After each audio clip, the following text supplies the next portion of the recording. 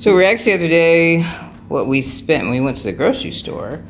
And we spent about 80 bucks. And this is a modified haul. It's about 40 bucks we spent. Pack of chicken, some bacon, some ham for sandwiches.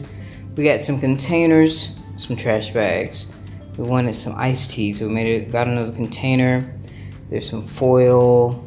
I needed some tongs, some plastic bags, and some plastic wrap. We got some kale, some apples, some ginger, some peppers, a piece of bread, some broccoli. We got some brown sugar, some coffee, cookies, tea, onions, and then we got a couple of snacks. Got some soda pop, some, for some odd reason, we really like ginger ale. I don't know why. Corn, some coconut milk, and some chocolate. And yeah, so this is today's haul. Got some pencils so the boy can do homework. And it was 40 bucks. There you go.